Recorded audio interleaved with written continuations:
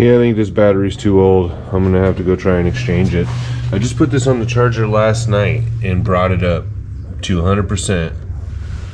And this morning it's back down to 75, which is where it was when I bought it. And it keeps going back down to 75 every time I put the charger on in the morning. Because I'm just trying to maintain it and take care of it. And I also wanted to see if this was going to happen, since it was old to begin with when I bought it off the shelf. It's like 4 or 5 months old or something. You know, I wanted to see how it was gonna, if it was gonna hold up, and it's not. I hate batteries.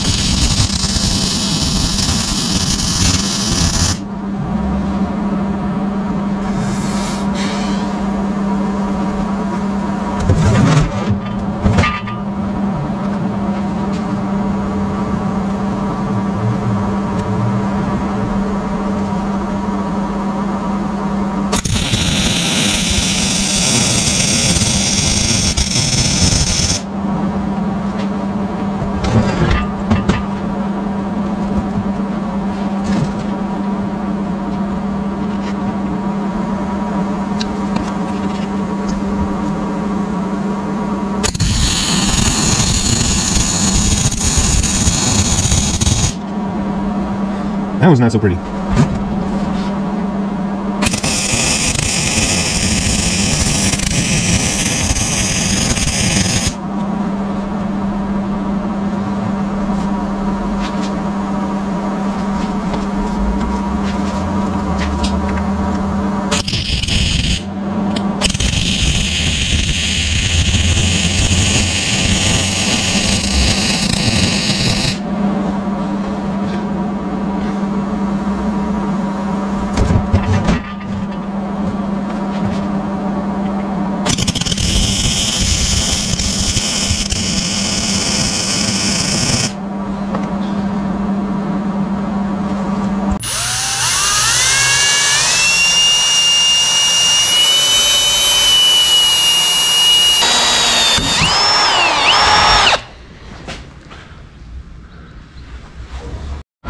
Alright, so I've got strings set up on both sides, and I've got it pulled tight to where it just touches the front half of the back tire, makes that line straight. Same thing on this side. Got a line pulled tight on the back tire as it just touches the front half of the sidewall. I measure this tire to the string. so we know that this is straight-ish enough to the back tire. Do the same thing to this tire, measure it straight-ish to the string.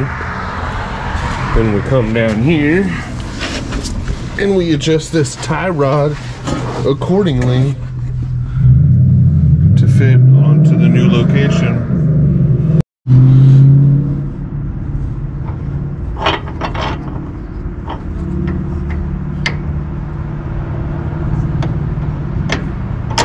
Oh, first try? Are you pooping me right now? What? Let me double check my measurements. All right, measurements check out for now. So we'll stop there for this side and move on to the other side. I'm gonna have to drill a hole through this. This bolt isn't long enough to catch the nylock. So I'll drill a hole through it, put a cotter pin in it. And now that this side's tightened in place, we can do the other side and then measure it up to this tire. And hopefully all stays the same when we go down the road.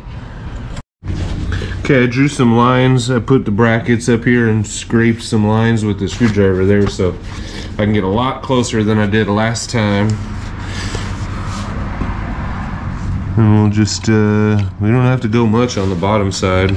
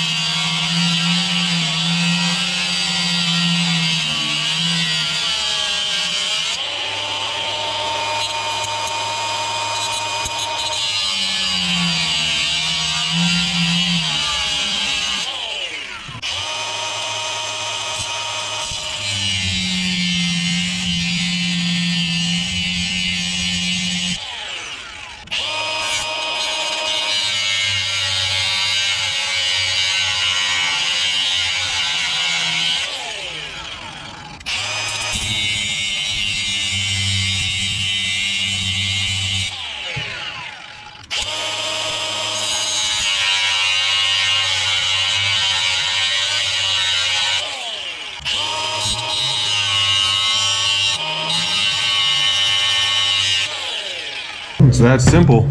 File it down and if necessary.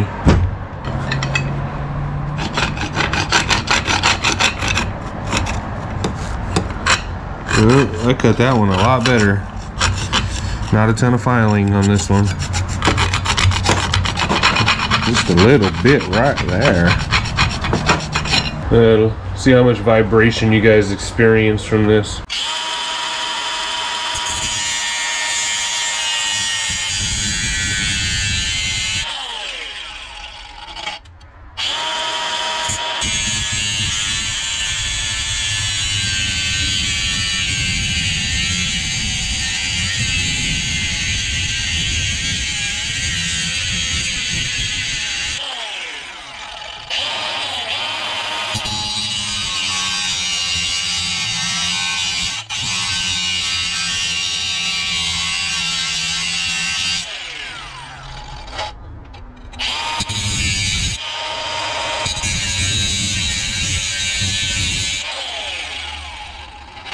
Yeah, it could have been prettier.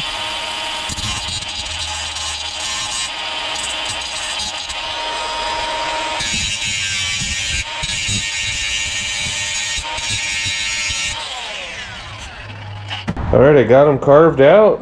Not too bad. A lot easier the second time on the second knuckle than it was on the first knuckle. Because, you know, now I know what to do.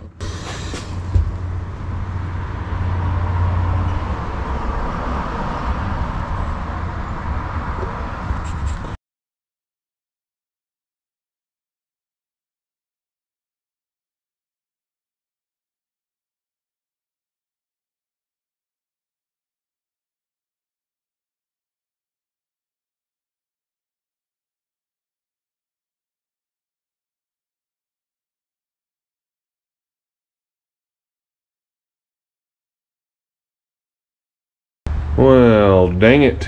It is raining. I'm gonna let this cool off. It didn't weld that good to the cast iron in there because I didn't scrape away the paint. I wasn't really planning on welding there, but whatever. On the outside here though, and here it welded really good. And around there and on the other side. So this is gonna hold just as good as the other side. Now, maybe neither one's gonna hold at all, but they'll both fail together. All right, I've got it all back together. Almost all back together. Actually, I forgot I did not put the cotter pin or the dust cap in the axle side, so dang it. We're gonna have to wait for the rain to stop because I'm not already tightened the rim, the lug nuts. I'm not doing this in the rain right now. But I am curious to see if I got my turning radius back.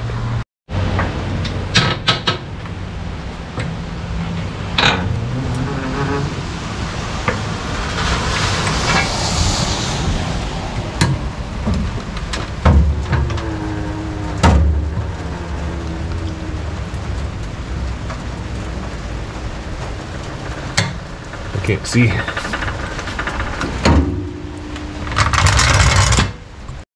Okay, so aligning it in the air was not a good idea. It gave me a good starting point to get the tires evened out, I guess, or similar. But when I put it on the ground, they were severely towed out. I took it for a drive last night, or just tried to take it for a drive, like back it out. And it's like skipping off the front tires, so I pulled it right back in here and got out and looked at it, and the tires were just super towed out. So I put up these levels and some tape measures. I've got about an 1/8 inch closer in the front than I do in the back, and that's just about a 2 foot difference apart, so hopefully that'll get me started. Bird fight.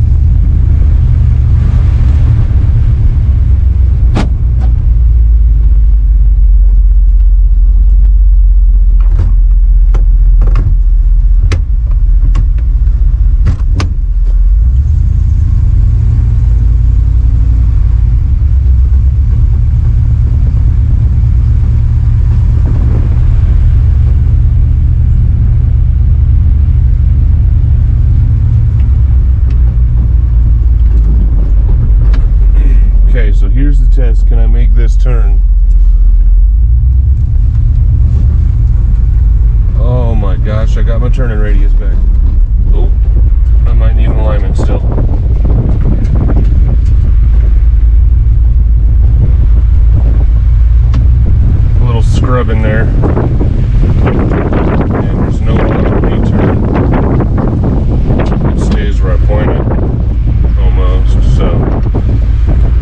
take it in, let the pros look at all my crappy welding job. Man, you guys love to hate on me, don't you?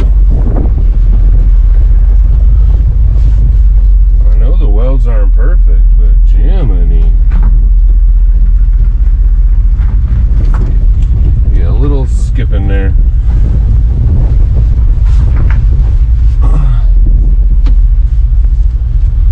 Oh, I might not need a steering quickener.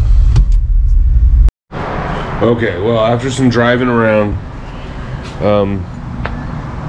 there's some scrubbing when I make some turns, and so I checked the measurement like this with the tires straight, and I'm a 1/16 of an inch in on the front. I'm a 1/16 of an inch towed in using a 4-foot level. When I take measurements from one end of the level to the other, I clamp the thing, I clamped the level up here in there and measured it a 1/4 inch away from the rim so the rubber isn't throwing me off at all.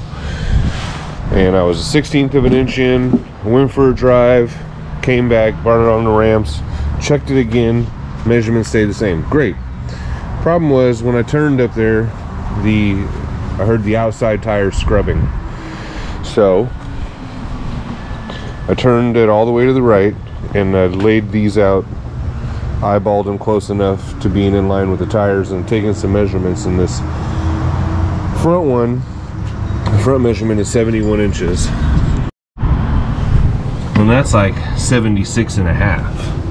So that's 5.5 inch difference. This means this outside tire, when I'm turning right in this case, wants to make a sharper circle than the inside tire, and that's obviously wrong.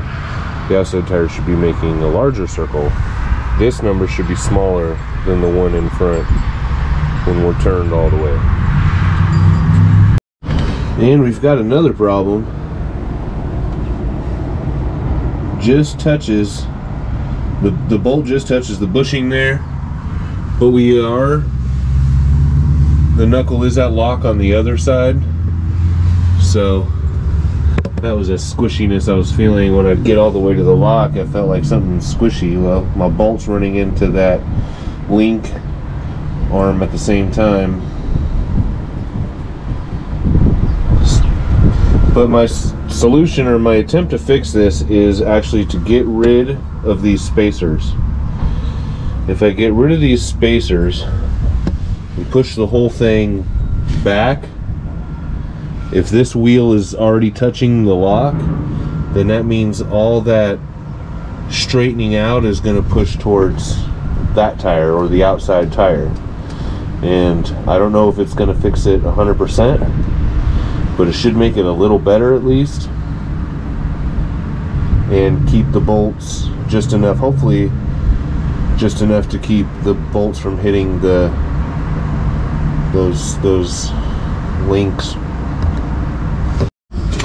And the other issue is, of course, that's only 1 inch spacer, and I moved the brackets over here 2.5 inches, so we're not going to get everything back. But you know, I'm curious now. I never took that measurement with the sticks at a full turn in the way it was before, with the tie rods at the front of the knuckles. So I'm wondering if it was messed up at all to begin with. Okay, with them back in the front positions, both sides, we're at 73 5/8. The difference here is I can't get lock to lock because the rack is limiting my radius again. So, but we'll still see if there's a difference front and back. And the back's about 75 1/4. So yeah, there is a difference still, just less than 2 inches.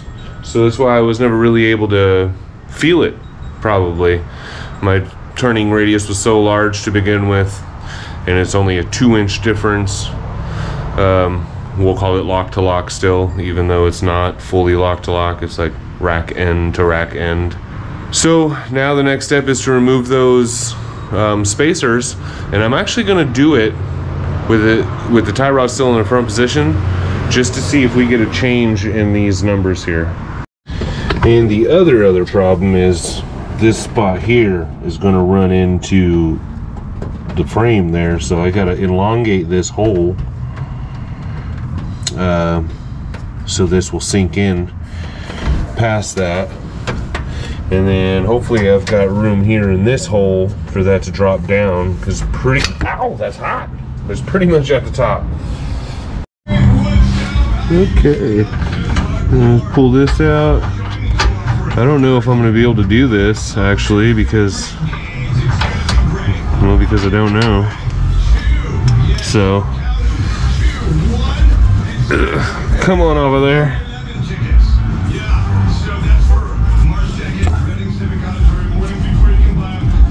I gotta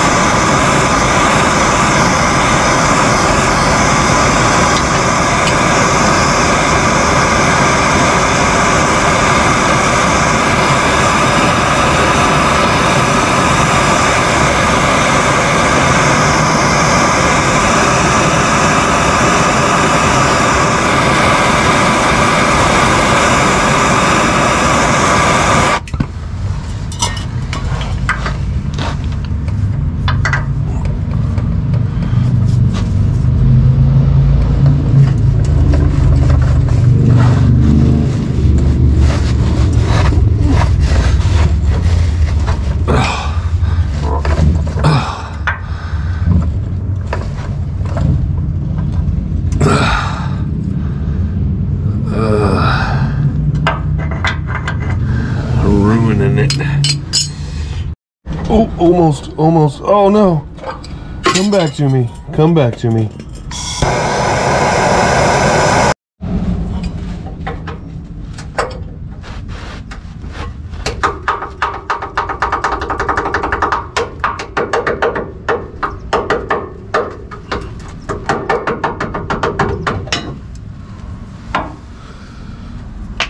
Yay.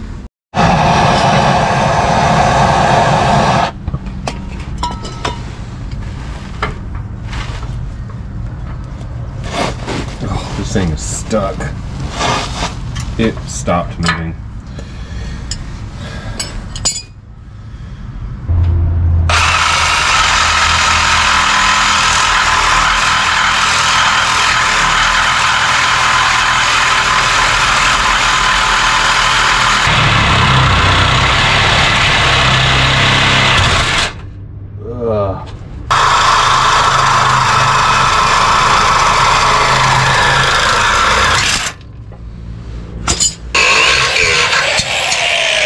Well, it took me the rest of the evening to get it out, and we are back to pouring rain again.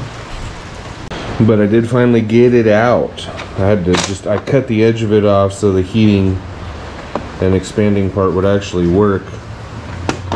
So that's off, one side's off, and I think I've got an idea to kind of replace these ends that have that 1-inch spacer there that I'm trying to get rid of.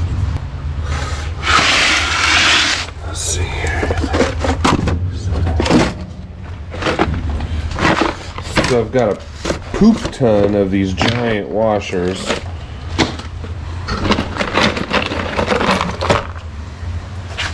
Since I can't seem to find solid aluminum plugs for like mounts anymore for a Mustang 2 rack and pinion, it's all rubber. And Chassis Engineering, who used to sell these, no longer has these available, unfortunately. Or else I just order up another set and have the machine shop turn them down for me. Same people that turn down the aluminum bushings for the leaf springs in the back of that for the Caltrax kit. But I do have these washers that I'll bore out the centers to the right diameter because they have to fit over the slug that's coming out of the cross member. And then I can stick this bolt through it and try to grind down the outer diameter to match, you know, this basically, so it'll fit inside the rack.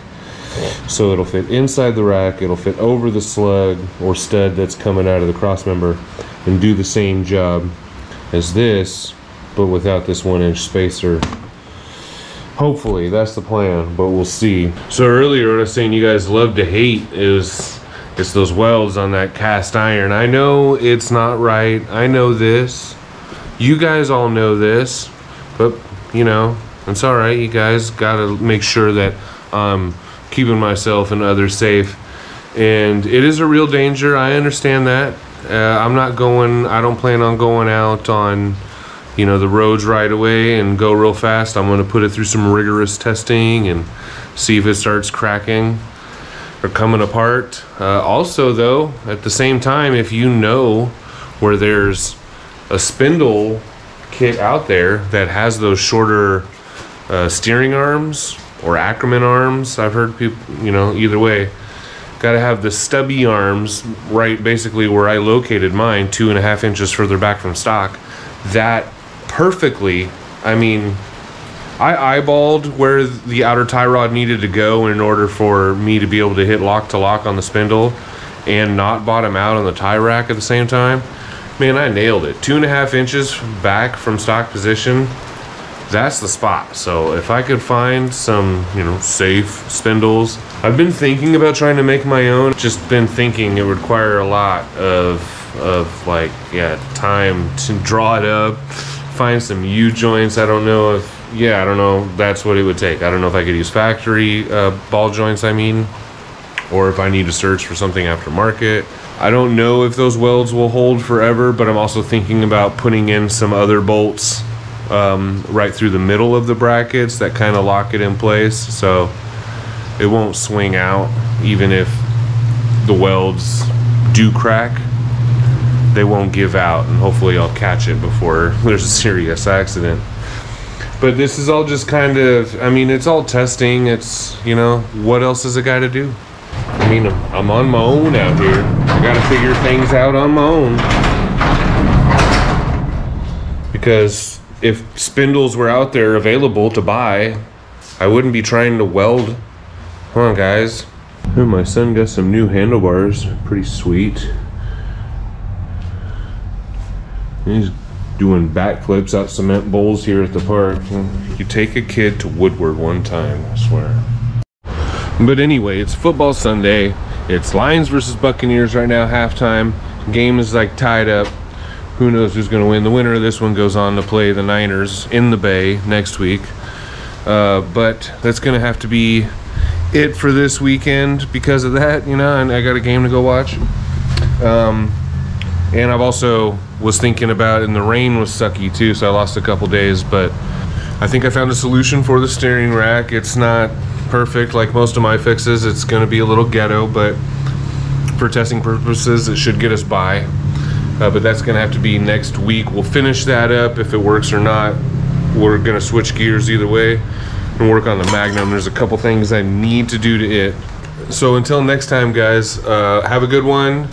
Thank you for watching. Please like, please subscribe, please hit the bell, please comment, all that good stuff, because thank you so much for getting me to 10,000 subscribers.